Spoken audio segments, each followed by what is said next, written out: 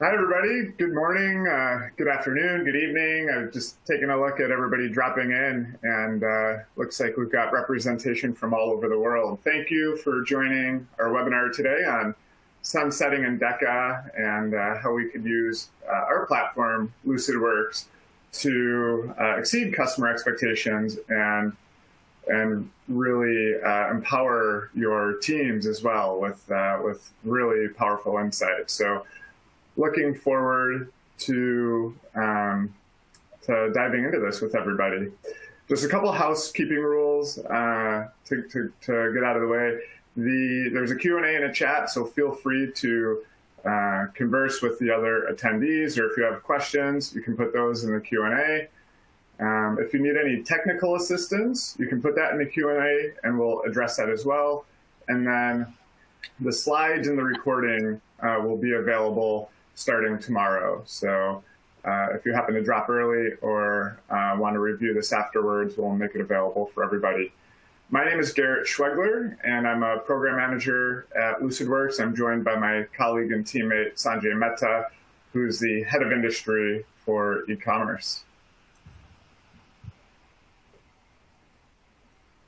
Yeah. Hello, everyone. My name is Sanjay Mehta, and as Garrett mentioned, head of industry of commerce here at LucidWorks. My background in commerce goes more than about 20 years in various roles, from technical to consulting and then business facing. One of the reasons I'm here is I did spend some time as an employee at Endeca, so I do have kind of an understanding of how customers have implemented, how it was used, and why a product like Fusion makes sense and how that alignment works there. Thanks, Sanjay. Yeah, and I also spent a fair amount of time with Endeca, but more on the client side. So I was at a national retailer for a number of years who had Endeca powering their search and browse. And so I managed the search and taxonomy there. And then from there, I went into consulting with Cirrus 10, who's done a number of Endeca replacements from Endeca to LucidWorks, and then also with solutions to augment Endeca for those who were not ready to jump. And so found ways to continue to derive value out of the platform. And then Cirrus 10 was acquired by LucidWorks about 1.5 years ago. And so here we are. For those of you who may be unfamiliar with LucidWorks, we are a global product discovery and digital commerce company, but we also have expertise and solutions for these other verticals in customer service and knowledge management. So can really deliver the whole connected experience from the employee to the customer. We've got a couple logos here from our digital commerce line of business. A handful of these were moved from Endeca to Fusion, brands like Lenovo and Foot Locker, and I think we've got a couple dozen that we've got under our belt so far. So a fair amount of experience in this space, understanding how to do it efficiently, effectively, and to make sure that our customers are deriving the most value out of our platform over and above what they had for Endeca.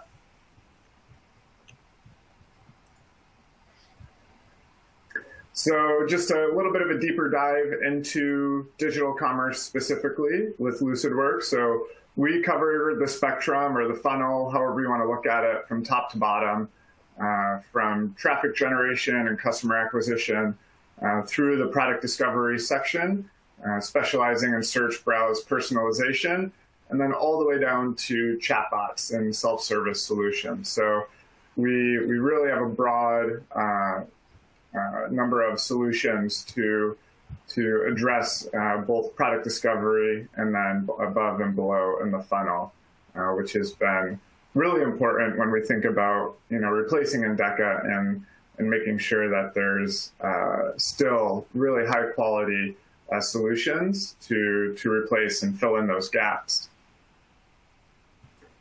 And one of the main reasons that I think we're all here is, I mean, I think we have this alignment that there's a lot of people still on Endeca, and that our customers' expectations are changing. So whether it's the Googles or the Amazons or some of those other big players who are creating these experiences where the shoppers can, nearly type in anything into the search bar and get relevant results, as well as really personalized results, customers' expectations are changing. And so we've really worked hard on polishing and pointing our solution at meeting those customers' expectations, and have had really good success in replacing Endeca platforms with Fusion to deliver those personalized and relevant experiences. So I hope that today, we might show Endeca in a grim light, but just we'll also address the importance of moving on, because now is the time. And speaking of now being the time, we'll kick off today with a quick poll. So you should see a poll pop up here in a second. And what we want to understand, and we can tailor some of this content on the fly for the audience, is when do you plan on replacing Endeca? So is it within the next 6 months, the next 6 to 12, maybe beyond 12 months, or it may not be immediately on your roadmap. So if you can give us a little bit of insight to that, we can tailor some of this content specifically to the audience, and then I think we'll all find value in this. Oh wow, look at that! All right, mm-hmm. So it's either really urgent or it's on the roadmap. So that's positive. So we've got definitely a couple talk tracks that we can address this with, and I hope you all are going to find that interesting. All right. So let's get into the internals and talk about when we look at replacing something like your search solution. I think now is an opportunity to think about your entire user journey and all those elements. And as we know, Endeca did do more than just search, right? I think we want to talk about what elements of that experience you may want to replace, and you don't have to boil the ocean. I think is an important piece, right? A lot of folks may want to slowly rip out certain elements. Maybe they start with search, maybe they start with browse, maybe they start with content or personalization, recommendations, those sorts of things, and test them in. So we want to make sure everyone feels comfortable that you don't have to rip out and tear out everything at once. It is possible to go in a more a la carte or modular fashion. And a couple of big things we'll take away kind of as salient points is what you gain in particular when we think about how your day-to-day is around merchandising and leveraging AI to either help you and automate much of that or assist you in your day-to-day. But also when we move to the other end of it, of how the platform's deployed, again, being more of a SaaS-based type offering, I think, where you don't have to worry about the scalability concerns you may have had before and all the hardware and all those sort of things, for example, on holidays. That's an important one. And then as we move in towards more what we call headless commerce scenarios, where commerce is moving beyond, the web store and mobile, but into the stores, into the call centers, I think really important to talk about that connected experience, and now having an opportunity to be using a platform as that centerpiece of that. And again, modern architecture has changed a lot over the last 10 years or so, say, since Endeca had its heyday. And again, being able to take advantage of a lot of that is key. Okay. And just a breakdown, I know it's a little bit of an eye chart, but one thing to take away is it's additive. What you'd be getting when you move from an Endeca to, for example, a LucidWorks solution is going to be additive. So you're not really going to lose anything, but you have a ton to gain, right? And here we highlight in particular what is, that you're probably already using or maybe not, but it is available in Endeca. and what Fusion offers. And in a lot of respects, we think about e-commerce. The demands on content, demands on information are greater now than they were before, right? Customers and shoppers expect more than just seeing product data. They want to see user-generated content, reviews, video. They want to be able to grab anything. And again, that's important from an ingestion perspective. Again, the core, having everything you have is a deep rules engine, synonyms, spell corrections is there, plus more. And then the AI, as you can see, one of the deeper areas of expansion. Again, we'll get into this in more detail, but having AI drive much of the experience for you, right? Kind of the self-learning search, using the behavioral signals of your users to improve the search performance without you having to go in there and set up rules. A complaint we've always seen from many customers has been the amount of rules, and unwiring all those rules becomes a nightmare, as we can imagine. Personalization, again, is a big topic for everybody, and having an AI-driven approach to personalization allow you to scale and even get to that one-to-one experience is key. And then the merchandising, if you're using Experience Manager, some of you may be on Page Builder for that matter, with a legacy solution, everything you have, but some, right? And again, having more of an AI-assisted model. And then we'll get a little bit more, and highlight the differentiations. Again, visual merchandising, built-in testing, bring your own model is a big one, right? Where we might give you a model for personalization for search relevancy, but you can always bring in your own. That's something that's lacking in even a lot of competing platforms today.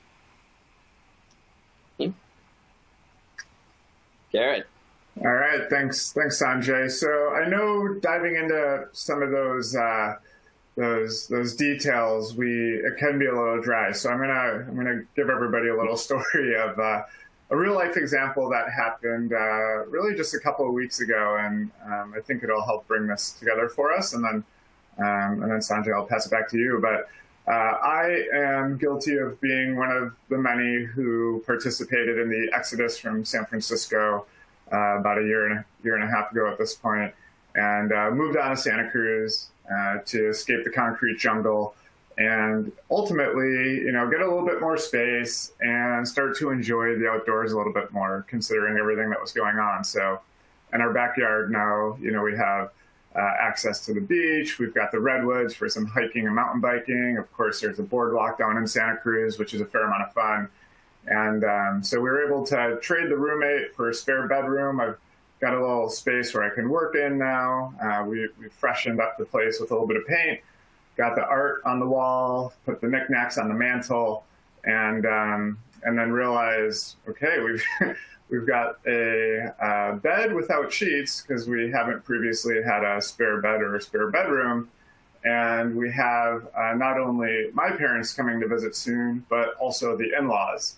And so I asked my wife, Sarah, I said, hey, do we have any sheets for this? She goes, no, do you mind, going ahead and ordering some? I said, sure, but with a little bit of panic in that, and this is a little bit embarrassing, but I haven't had to buy bed sheets before. It was, I guess I either brought them from my parents' house at one point, or when my parents would come and visit, they would bring some new bed sheets, whatever the case was. I feel like my recollection of this, of buying bed sheets in the past, was as a kid getting into the minivan, going to the mall down the street, going into JCPenney, and then there's like a wall with all the bed sheets on them. And my mom would say, yeah, go, find the highest thread count and for whatever size.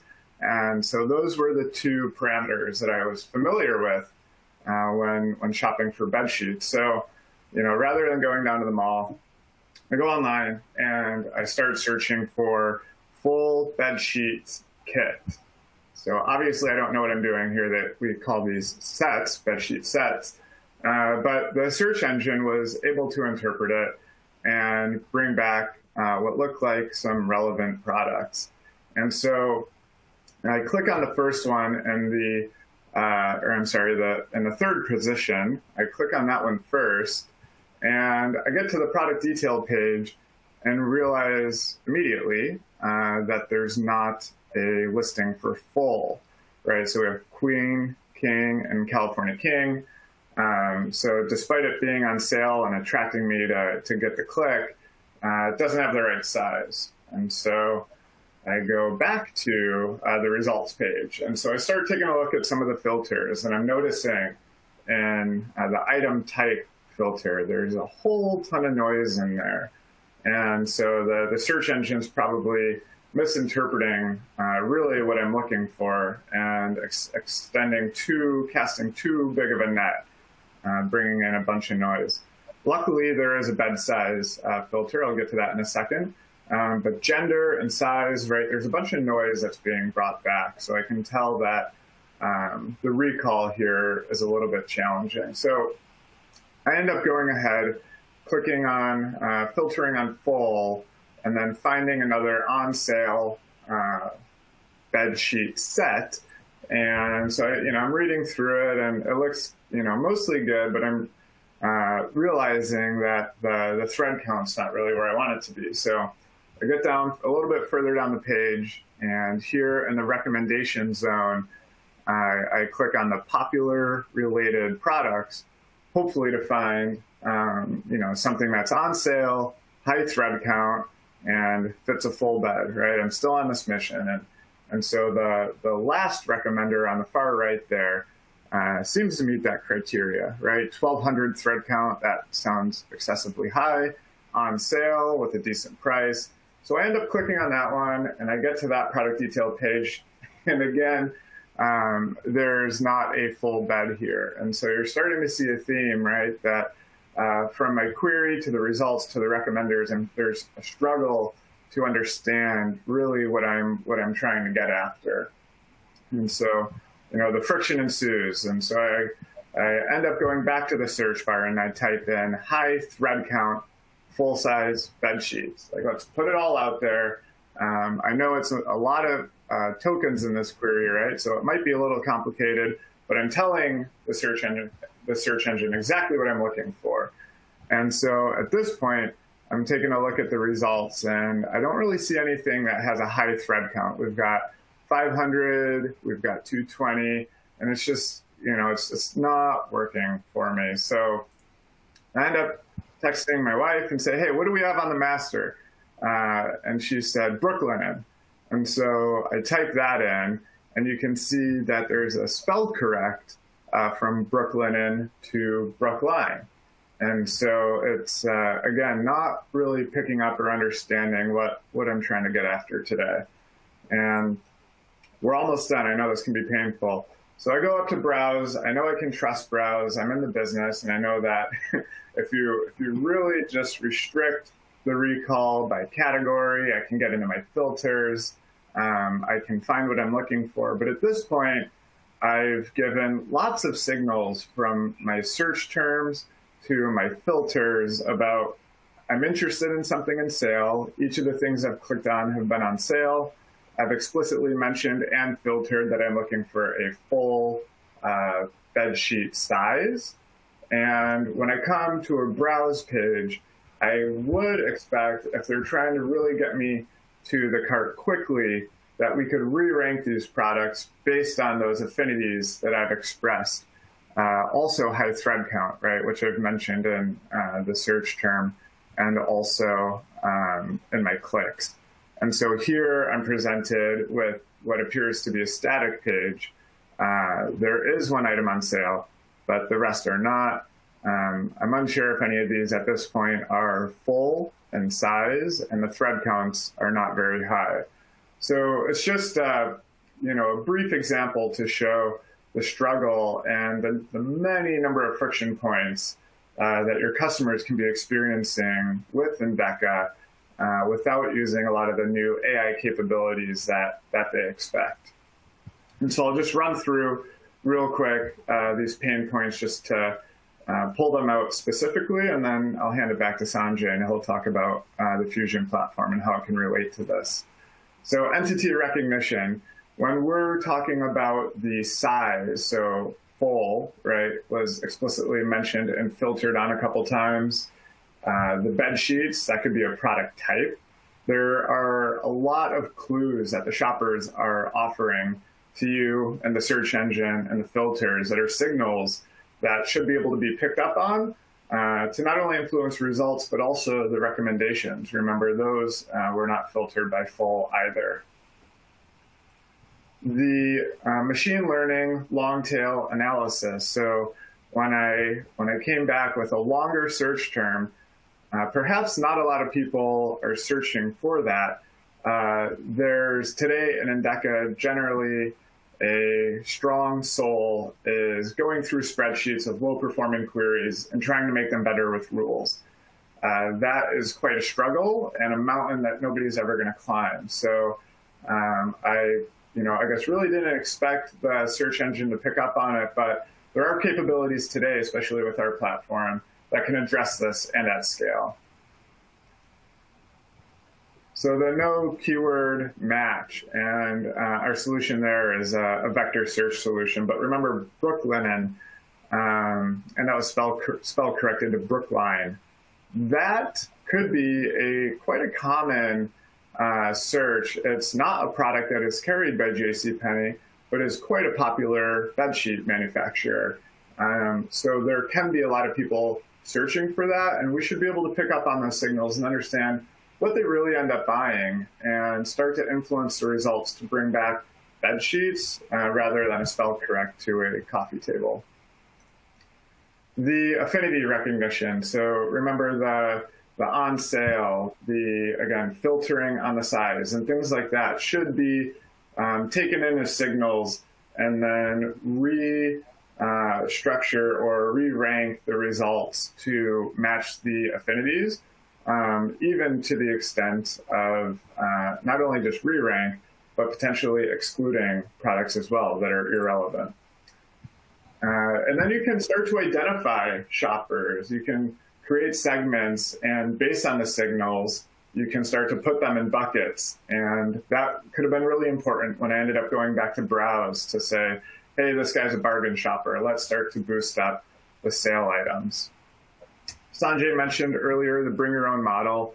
So if you're observing that there's certain patterns in the consumers while they're doing their shopping, you can build your own model, bring it in, and make sure you're tailoring your experience specifically to the kinds of shoppers that you have. The second last one here, index and search content. I didn't mention it earlier, but when I was on the browse page, outside of the screenshot, there was a like how to buy bed sheets blog or article. And that would have been perfect for somebody like me on that first search. Had it been indexed, we could crawl the content and the title and then bring that back as a result with the products to help guide somebody who might need assistance in making the purchasing decision. And then the last one here, the recommendations, of course. Swing and a miss in this example by not having them potentially like post-process to take out things or products that are not fitting the filters and the queries that are relevant to that shopper. And so just really important, those, we just had an article that came out and maybe we'll get it tagged into the end here, but the amount of people who are buying out of recommendations is through the roof. And so it's really critical. It's high intent to get that nailed down. All right, over to you, Sanjay. Yeah, so let's talk a little bit about our platform to answer the call that you just saw with sort of what we identify as gaps or challenges in Endeca. And that is Fusion. And here we're talking about more of a commerce configuration of Fusion, and these core elements or modules that we feel are applicable to most Endeca users include the ML and AI aspect of it. Browse, I think many of you use Endeca for your browse or category pages. Some things you may or may not be using, most likely not, is these conversational search applications such as chatbots and support, where you may be using Endeca to index some of your support content for self-service. It may be not being used for chat, but again, that's a big one to kind of bring it all under one roof. and unify that experience and bring in support content even into your e-commerce shopping journeys, which is, I think, especially relevant for technical products that some of you may carry. SEO and SEM, so all the sort of URL controls, generating pages that you may be doing in Endeca, and all the other SEO optimization you have built in, meta tagging and all that, again, being core to this solution. What is a solution when you're not able to measure and gain insights from it, and especially when it's AI-based insights, right, to help you identify opportunities. And so here, again, while we ship with some, you can use your own. We have a very kind of seamless integration to many of the analytic packages out there so that you can continue to use those or use what's brought to you. And more importantly, having these incorporated into your merchandising, right? So a merchant will have a view of the analytics that are supporting a certain position of a product, for example. And then Garrett just left off on the importance of personalization and recommendations, again, being another module, and having that all connected. And again, connected to that consumer, that intent, where you don't see that disjointed experience, that affinity is carried over. And then finally, there's a rise of voice and other advanced search applications. So now natural language processing is a big one, and it's key here. So with that, I think, I wanted to get into a quick demo. And so what I'll do is show the product in action quickly on a customer-facing sort of view or viewpoint, and then drop in quickly to the back-end merchandising viewpoint and search admin viewpoint, just so you guys can kind of get a perspective of what it looks like kind of compared to Endeca.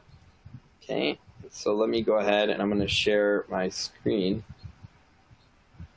And I'm just going to use a demo site just to highlight everything that we're going to go through really quickly today. And just to do a quick overview, this site is completely powered by Fusion, including the content elements, the personalization, the recommendations, the search, the browse, the merchandising, and other tools that we have in here, for example, product finders. As you can see, the first step of some of the AI ML is using that to drive collaborative models, for example, suggesting searches, suggesting products based on my location and my region. So without having any effort on the shopper's part, having the machine suggest categories, search terms, or products immediately to help shortcut that shopping process or shortcut the path to purchase. This case, I want to talk a little bit about personalization intent first, because this was a gap in Endeca. Here, I might start my query first with shorts, right? And so the machine is making a guess of the types of shorts, the suggestions.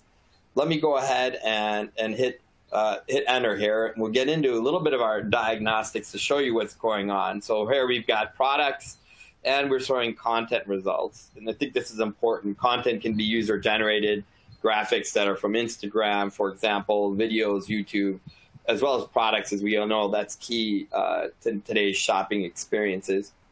Here I want to talk a little bit about the machine learning based suggestions. And this is where we get in the area of conversational search, conversational commerce, right? Where the machine can intelligently ask for questions or ask for dimensions that you as a shopper may be interested in to help you narrow down your purchase, right? That's the kind of findability, but also discoverability. Watch as I start modifying my query a little bit, where I do, men's, and I'll just do blue shorts, right? And so here again, you can see it's picked up more of that natural language. It got the gender, it picked up the color, it also picked up the type or category, right? And now we'll see a couple of things, and I have this diagnostic so we can see what the machine's using. The machine picked up the fact that it's going to personalize, or picked up a color entity, it picked up a gender entity, a product entity, but then it's also picking up some preferences for personalization. So color and gender, these are common for apparel retail, but your model may learn it. If you're selling, cameras, for example, it might be aperture. battery, battery life, that sort of thing. Again, it could be a lot of things. So this is, again, we're seeing the results, and then the results showing the corresponding swatches, again, based on that intent, right? And I think the other piece I think we would talk about is as I continue my experience, and I go into shirts, we can look at now the shirts that are being shown are also inheriting some of those characteristics like men's, gender, and color into those results. And notice again, notice again my suggestions again also being aligned to that. Let's say I wanted to go and I'm looking for hiking shorts, just to see shirts or shorts, but let's just stay on hiking shorts. And again, I've changed my usage, and again, it's inheriting all these sorts of aspects.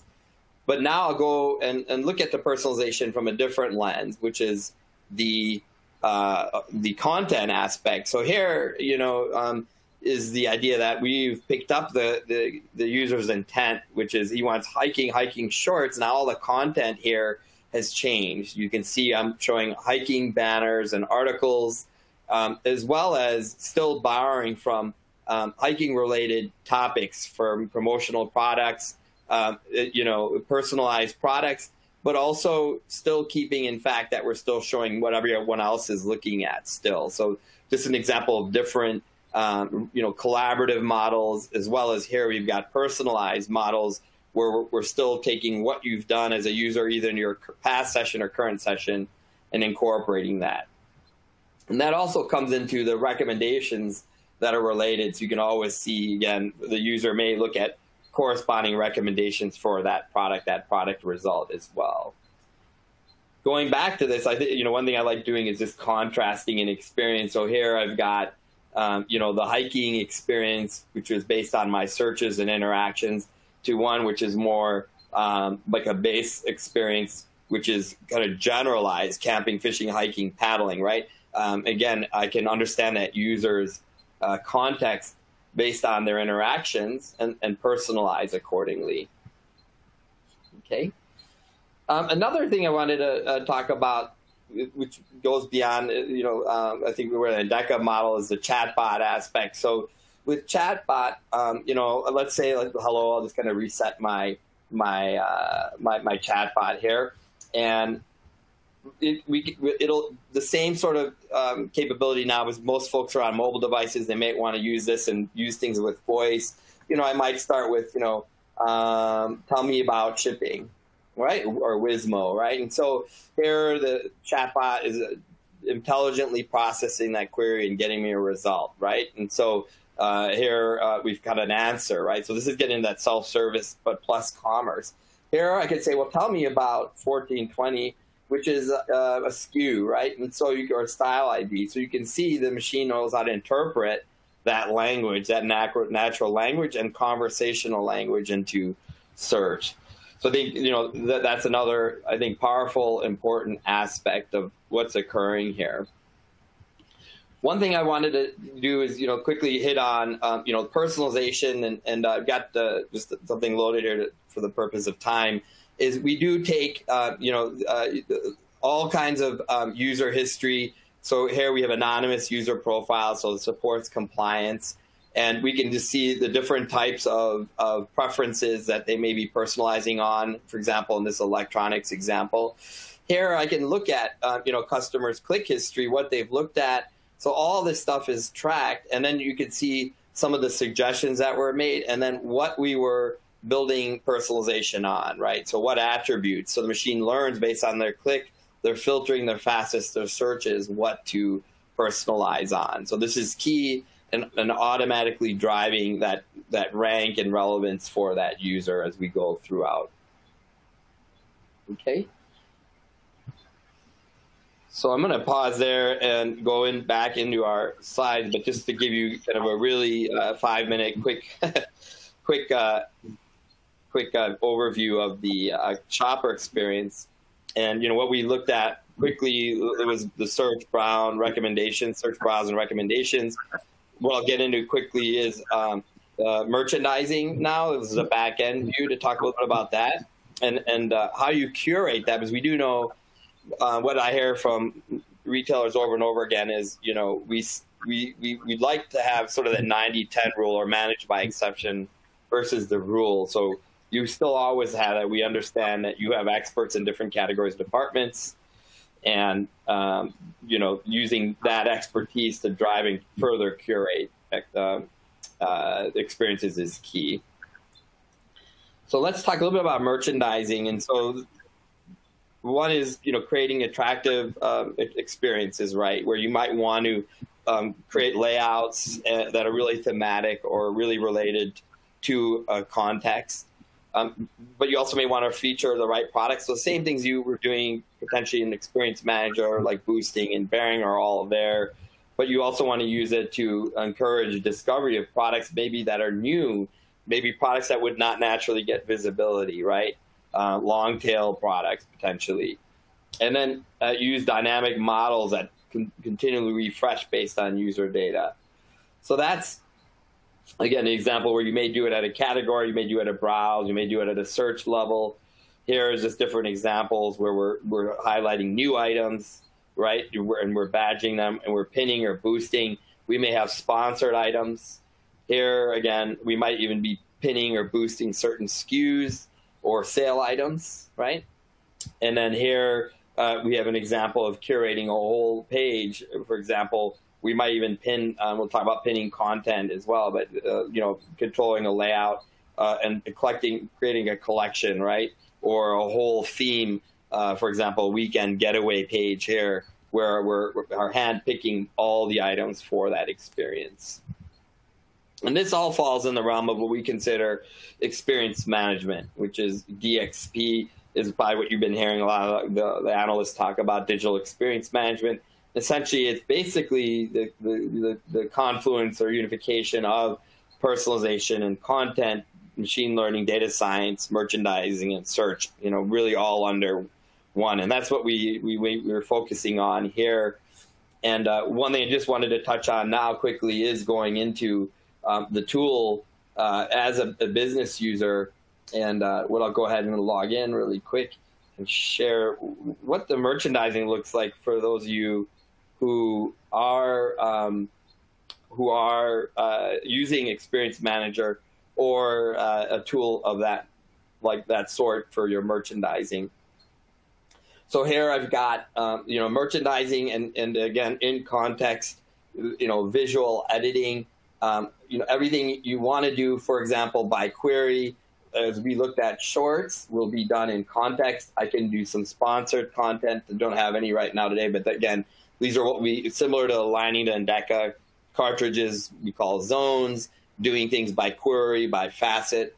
And then here we have workflow. So you can go in and manage, boost, bury, pin. There's visual merchandising, drag and drop. You know, I can actually look at information like signals that drive the particular placement of this product, like clicks, conversion rates, those sorts of things. And then again, all the regular actions you'd expect in boost, bury, block at a context level. More importantly, you can actually see everything and everyone else change, so multi-user, and then also, you know, what rules also were firing, or what rules were used to power the result as you see it. So that's, I think, a pretty important piece, which is the visual merchandising. What also is interesting is this rewrite. This is where a lot of the machine learning is showcased, right? And so here we have the machine learning already looking to improve underperforming queries, right? So it's taking a query, looking at a tail query, improving it, and telling you why without you lifting a finger. All you can do is specify if you want it to be published or not, right? And you can see all these queries that were in, and the machine just picks up and says, here's how I'm going to improve the query for you. That's the head and tails. Misspelling, this is a big problem, right, for a lot of folks, especially in apparel and retail, with colors and styles that are very custom. Here, the machine looks at click-through patterns of the user for that given keyword to improve, right, if it can't detect it automatically through color synonyms or other knowledge graph applications. Phrasing is another one, right? As people are using more voice search and getting, conversational in their use of e-commerce. Here we've got different queries that are multi-phrase, and having the machine learn how to improve or what products to show for that phrase, which is very powerful. And then synonyms. So this is where we have synonym learning. You don't have to go in anymore like you do in Endeca and manually create synonyms. The machine can learn them for you based on your users, if not automatically generate them through our own dictionary and knowledge graphs that exist. But you can just see how it's picking up and learning synonyms as well as stop words and remove words. So I know I tried to throw a lot at you, but just kind of hitting on all the big main points of kind of Endeca from a user experience and experience management merchandising. And then that's kind of what we went through. But here's more of a summary. In context, pages and templates can be managed entire curated experience, drag and drop. We talked about built-in insights to help you guide you in your merchandising rules. There's advanced workflow, conflict resolution, or multi-user management. And we didn't even get into really the depth of the amount of rules you can do. A lot of you might have, personalization, segmentation in a CDP, and being able to learn, but also create rules against those, like, for example, campaigns or segments is also a big one. And, really when we think about it, we look at customer experience and employee experience being key here. So everything we've been showing has been part of that customer shopper experience, those insights coming back into the merchant's experience, for example, right, in the form of analytics, but also maybe the questions or problems the customer is having. All the kind of positive, negative signals and data that you may be getting from the customers being brought in automatically into your operational tools like merchandising, and as well as finally flowing back through the various groups and organizations you may have, managing that experience. And now kind of getting level set, get back to Garrett here on some more of the functional aspects. Sounds good. Thanks, Sanjay. That was awesome. So just a quick recap. We've gone through our search, browse, recommenders. Sanjay has just gone through our merchandising and experience management. And I'm going to drop in quickly to our solutions as a service. So for the people in the camp from the poll who suggested that the Endeca replacement is, I think you guys are saying like 12 months or beyond, or not on the roadmap quite yet. This section is where you're going to want to pay attention. As I mentioned, from Cirrus 10, we were a consultancy who were able to derive additional value out of Endeca, and we've continued to do that over here at LucidWorks. And so this is a pretty exciting component that I think you'll all be interested in. So today's experience, so whether it's LucidWorks or Endeca or any other platform really, a lot of the approaches are following this lexical approach to search, right? Where it's a basic language keyword match between what the shopper's typing into the search box and the data that you've indexed. And if there's no match between those, then you're often served a zero results page. Now, luckily with Fusion, we have these other models that can start to understand intent and entity recognition and things like that that Sanjay was talking about. But there's still a little bit of an opportunity that remains. And we're going to talk about how we address that, because shoppers at the end of the day have goals, and that's why they're coming to your websites, is to buy something. And it's all too common that we are delivering these zero result pages, right? So this query is for McGuire 49, zero results. That's it's a marine wax. This query for Igloo Max, which is Igloo is a manufacturer, and Max is a line of products, zero results. And lastly here, another one for Stratic, which is a fishing reel. And there are lots of products in this catalog that meet the shopper's goals, many of which are overlooked by Endeca, which is unfortunate for your shoppers and for your business. So what I want to talk about real quick is never null. which at the end of the day is a zero result killer. And this is going to slash your zero results and add lots of money to your bottom line. So we'll get into how it does this. I mentioned earlier in the presentation, beyond the keyword match, that we have this AI vector search. And so I know this is probably like, mind blowing. What are we looking at here? So this is a vector space, and what we're looking at are essentially a plot creating a relationship between the different products in your catalog. So those would be each product is a dot, and they're colored by category. So you can see that there's a concentration of red dots, which means that a lot of those products are similar in that space. But you also notice throughout the plot that there's other red dots. And so there's varying degrees of relationships of similarity between products and across products. And so you can kind of chart your catalog across this plot. And if that's still confusing, let's think about it like this. So when you go into a grocery store and for instance, taking a look here at the refrigerated beverages, you can start to see that the products are grouped together where you have like your to-go drinks on the left and then your at-home drinks on the right, and then even maybe by brand, or there's some flavor, some flavor groups in there as well, the different kinds of pulp. And so they're all organized in group in a certain way on the shelf.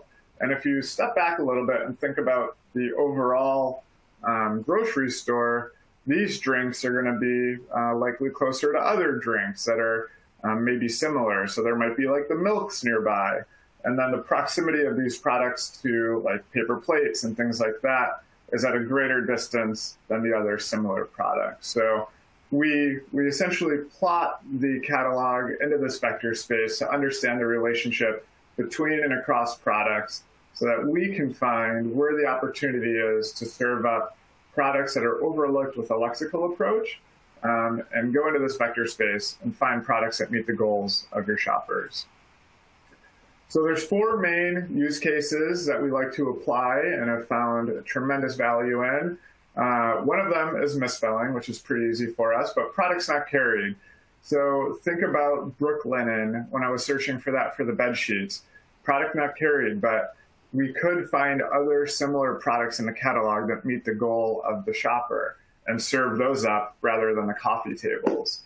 Vocabulary, so this is huge. This carpal tunnel is a real thing with Endeca when you are plugging away at the rules engine, trying to create synonyms for everything. Gone are the days of reviewing those spreadsheets and inputting those rules, because now we can use a model to scale and address all of those searches. And then in stock and out of stock. So as you have products coming in and out of your assortment, rather than showing a zero result, we should be showing another product that meets that shopper's goals. So again, there's no rule curation to provide this experience. And we'll run through just a couple examples real quick to show what could be the impact. So we have a number of implementations here, but we cannot show them in the webinar. So we're going to superimpose what those results look like. Before I get there, I just want to show this is a quick showing of how we train these models. So one is, so if you get a zero result, what are you doing after that? So are you going back to search and finding that product, right? There's these persistent shoppers who will continue to search or go to browse and find a product and add it to cart. And so we can start to derive relationships among those signals and put that into the model. And then the other camp that we're going to train the model on are these converted results. So what are the successful searches and browse patterns that we're seeing that people are adding products to cart? And between these two, what we're calling encoders, we can train a really sophisticated model to meet those zero result needs.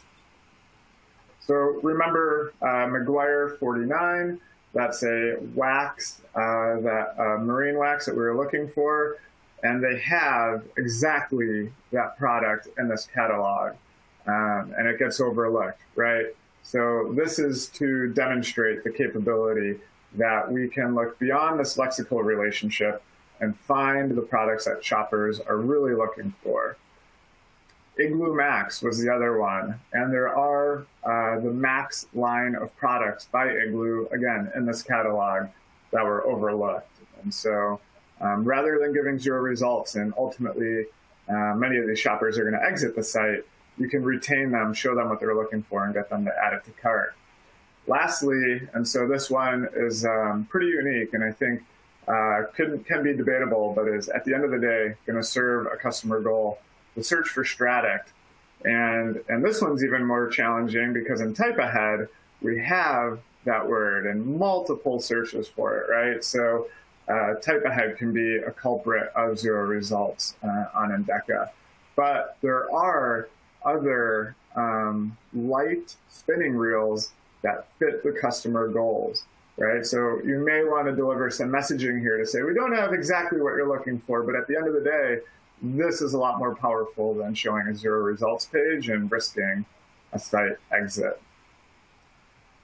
So just to quantify the impact that we can have, this was at a top 5 warehouse retailer that spans everything from appliances to grocery to sporting goods.